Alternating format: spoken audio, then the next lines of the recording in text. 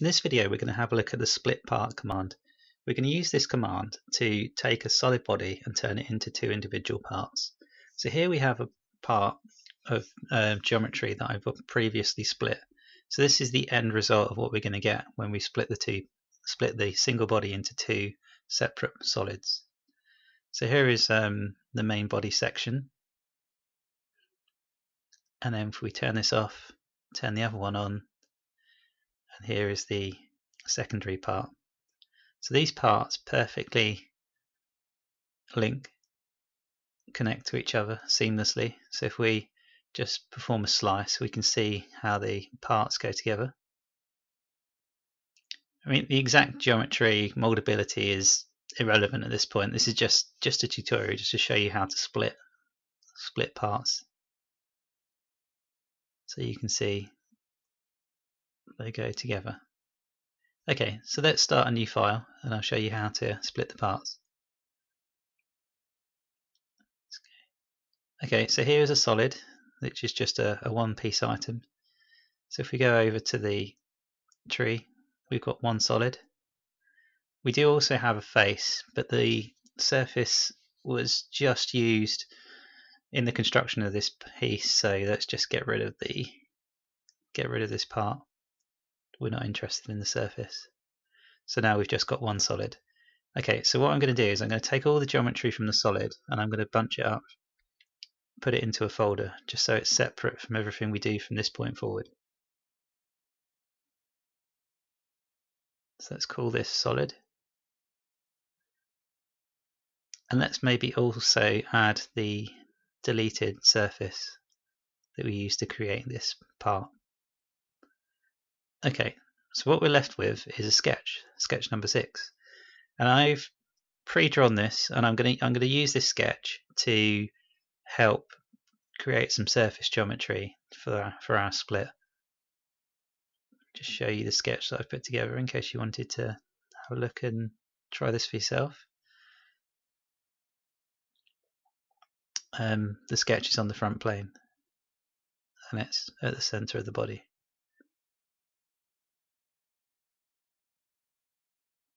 Okay, so we'll come back to the sketch, but let's start creating some surface geometry to split this part. So we're going to do an offset. We're going to take the base, we're going to offset into the part. So outside we're going to go by 5 mm, in the other direction. So let's switch the direction. It's going inwards. And the surface at the moment has disappeared within the solid. So let's get rid of the solid. Now let's untrim. So untrim surface, select the geometry we've offset. Just going to completely untrim it. So we're left with a rectangle surface. So this is useful for the base. And now we need to create some geometry for the sides. So we're going to offset. You can see I'm offsetting a surface here, or a series of surfaces. We need all these faces. We're going into the geometry because we want to intersect. So I'm going to go in by 3 mm. So I've got some offset geometry. You can't quite see it now, so let's turn the solid off. And this geometry is internal now, so this is offset into the solid. Okay, so now I can use the sketch. So I'm going to extrude from the sketch outward from the center of the solid.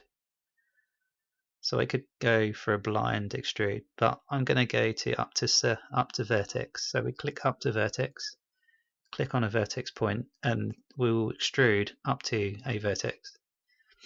Now I also want to add a taper, so I'm going to add some outward draft by 5 degrees. Let's check with the solid body how this outward draft is going to look. Yeah, I know I'm avoiding the edge of this geometry, and that's exactly what I wanted to do. So the outward draft is useful here. Okay, so I've got 3 surfaces now. So I've got my base, I've got my draft, and then I've got my body and offset. So now I can start trimming and knitting surfaces.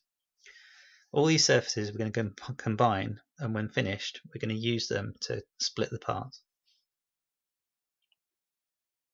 So I'm going to trim. So I'm using one part to trim.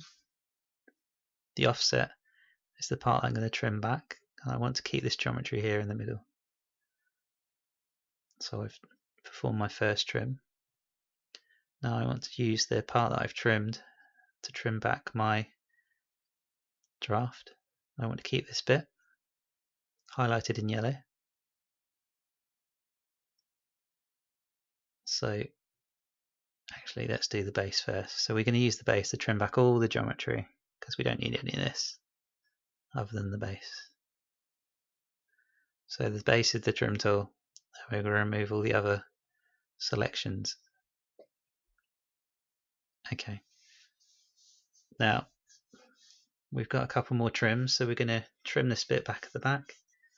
So let's use the insert. We're going to trim, as you can see, the purple area away. Okay, now we need to trim this base, get rid of this base section, or a part of the base section. So we're going to knit these two side bodies. We're going to merge them. So they're now one surface, so we've only got two surfaces in total. And now with these two surfaces merged, we can now get rid of this chunk of material we want to at the bottom. So let's go trim surface, use our new surface, and we can trim this purple area at the base. Keep the yellow area, trim the purple, and there we've got some geometry removed from the base. Now I want to merge out all the surfaces now. So we're using the knit surface feature again. But everything I've done now I want to multiply by 2 because my solid part is symmetrical. So I want my surface to be symmetrical as well. So let's just trim back my surface by the front plane.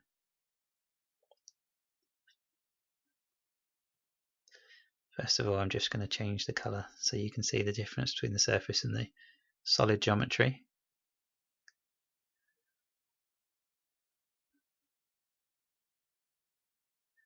Just select copying the coloring. No. Copy it to the surface. So my surface is green, my solid is grey. Okay.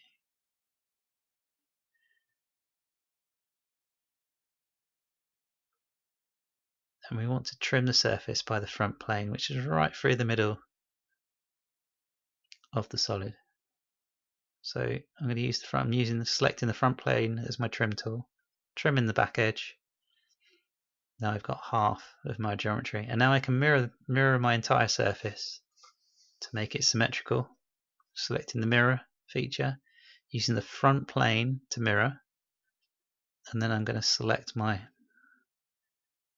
surface geometry. So surface trim 7 is what I'm looking for. That's the final piece of geometry.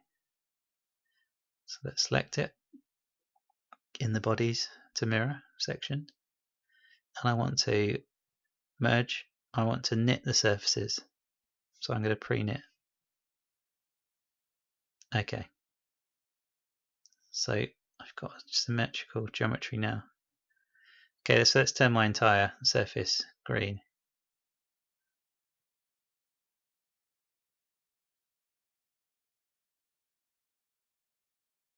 Just right click, paste it on the mirror. So everything green surface wise. So now I have everything I need now surface wise to trim my solid part. So let's go ahead and perform my split part. So I'm going to go into direct editing, and I'm going to go split. So I need my trim. So my mirror is my trim. I'm going to cut, and now Solidworks is searching for all possible solids that it can create from the trim. So it's found 2. So it's found 2 that I can select. 1 and 2. And I'm fairly happy with that. I could consume, and so anything cut could actually be removed, but I don't need to. I want to keep all my solids. So let's just turn the surfaces off, and I do now have a fully trimmed solid.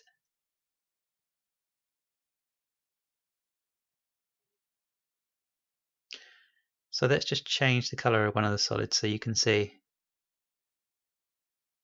that there are indeed two solids. All right, let's just change the color of this body. Let's go for the finished part color.